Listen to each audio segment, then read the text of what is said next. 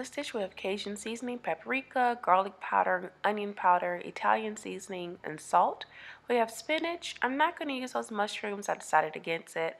Yeah, I have one Roma tomato. I would advise for two. Butter, garlic, chicken bouillon, half and half, and pasta. I'm putting my chicken bouillon in the water, by the way. Here is my butter going in the cast iron skillet along with the garlic and some jalapenos. I sliced up 3 jalapenos to give it a kick. Pouring in half a box of pasta. Yes, half a box, because this is going to be for 2 days. Now, putting my spinach in the cast iron skillet, seasoning it up. I'm going to use about 4 cups of spinach. And again, like I stated earlier, you may want to go ahead and use, I don't know why I did that. You may want to go ahead and use 2 to 3 Roma tomatoes instead of 1. Now I'm going to add my half and half to the jar, this jar of pesto I have here, because it's only half a jar of pesto and I want it to be creamy. So I'm going to add about 1/4 of a cup. If you want to use heavy cream, you can, if you want, but half and half will work just fine. So I'm going to shake this up.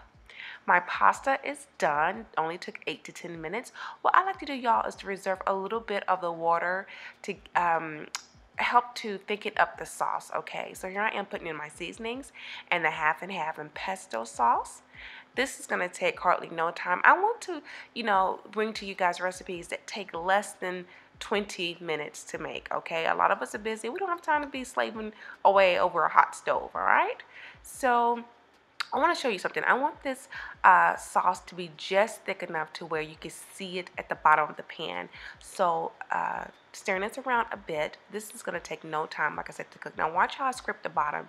You see how you can see the sauce there? That's how you want the consistency to be, all right? So next I'm going to add in the tomatoes and spinach. Now I just want the tomatoes to heat through. I don't want them to break down because it doesn't take that long at all for tomatoes to cook all the way down. I don't want that. I just want it to heat through. That only takes honestly about 3 minutes. And that is it, y'all. Here's my finished dish. This literally took me 20 minutes to make, probably less than that. You can add whatever you want to this dish. So I hope you guys enjoyed it. Take care. Bye.